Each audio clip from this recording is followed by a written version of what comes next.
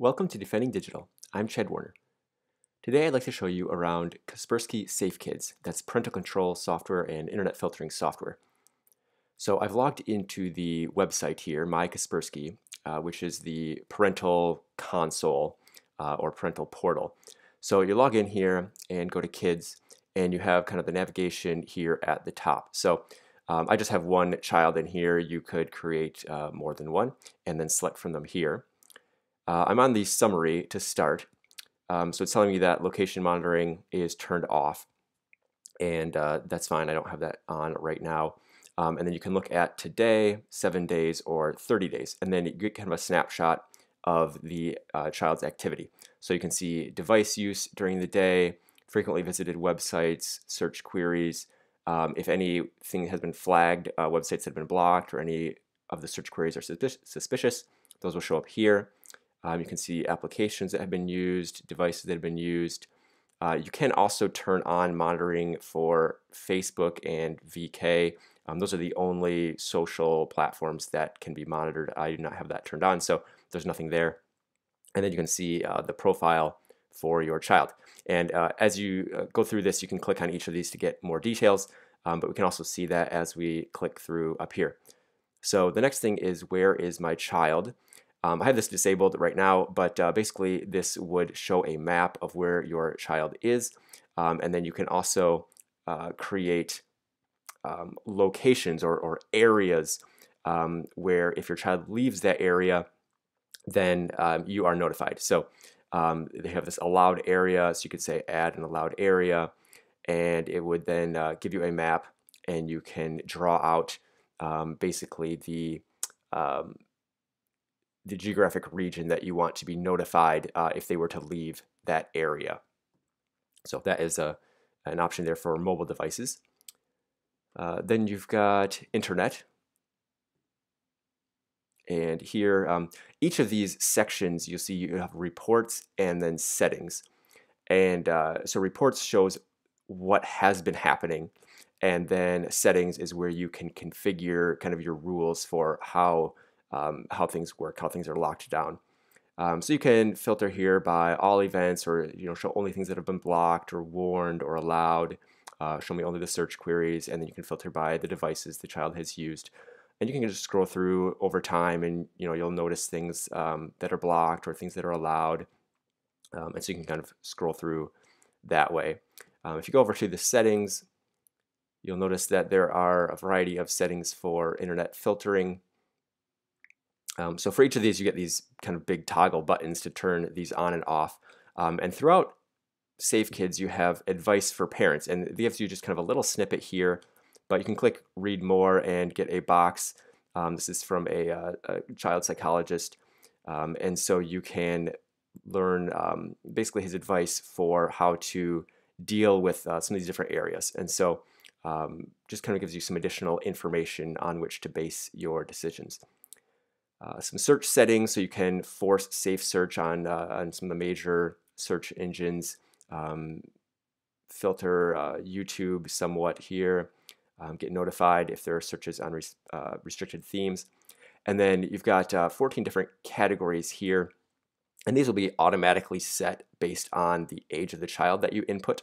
But you can also customize any of these. You can also hover over or click on this to learn more, and then you can actually click out if you want to get a fuller description. So I'm going to go follow this link here, and it tells me all about what is included in that. And then for each of these, you can pick forbidden, which blocks it. Warning tells them, hey, we don't recommend that you go to this, but it will still allow them to, and you'll know if they do. And then allowed, which is just there's no restrictions, they can just go and visit that. And for several of these categories, you can read advice for parents. So you set those how you want. You can also set exclusions. So no matter what category a website falls into, you can force it to be forbidden or allowed by adding it to the list here. You can also say all websites other than those that I've excluded are going to be blocked. And that's maybe a good option for very young children. because you can just set a few websites that they're allowed to visit. It's going to be pretty difficult for any older kids because they're going to have just such a wide variety of websites that they're going to want to visit and that you will probably want them to visit. So then we've got device use. So this is what controls when and how much children can use the various devices. So there are a few different ways that you can set this. So you can get reports on kind of how much time and when they've used their devices. And then if you go over to settings, you'll see the options for configuring them.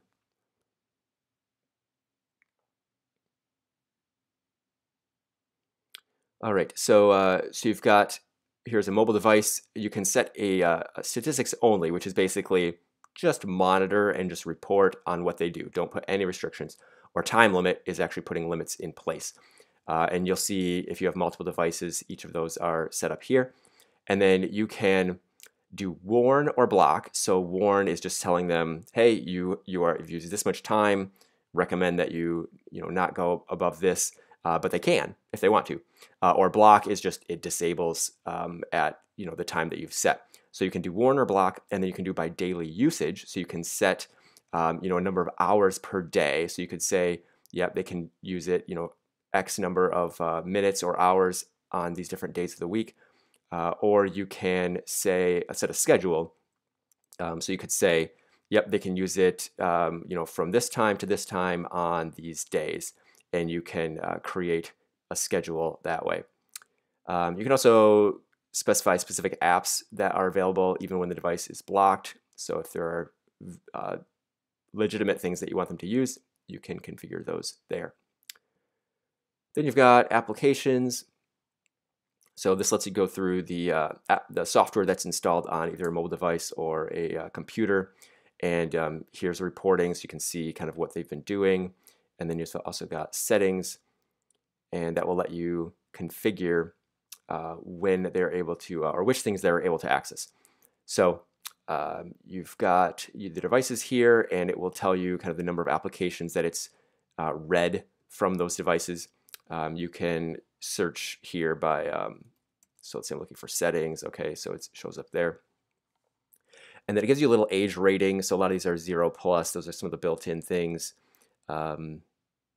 Yeah, so this one is 18+, 12+. So you can see the ages there.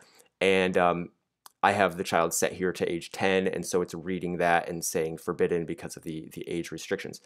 But I could also go and change any of those. So allowed, restricted, that's kind of like the warn option. So I can hover over this and it will tell me when the limit is reached. Kaspersky Safe Kids will block the application. Additionally, a message such as time is up, have a break will be displayed. So you can configure those. And then same thing on, so this would be a Windows PC. And so you can have those same controls there. Social networks, I did not set this up.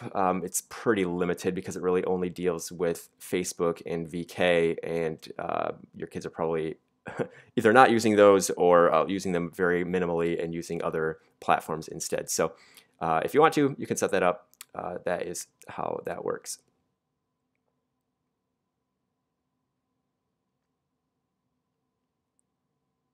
And then you have child's devices. And this just gives you an overview of those devices that we've been clicking through. And so you can set, basically connect or disconnect them here. And then profile. So I just have one child set up here. You can set up more if you'd like to. And basically you just put in their name, their year of birth. And as we saw, a lot of these settings are based on the year of birth. So it'll do some initial restricting based on their birth year, but you can also fine tune that. And then you can choose, kind of a profile image or add a custom one. So that is a quick overview of Kaspersky Safe Kids. So you can see the rest of my post at defendingdigital.com for more details. And you can learn more about digital parenting and internet safety at defendingdigital.com.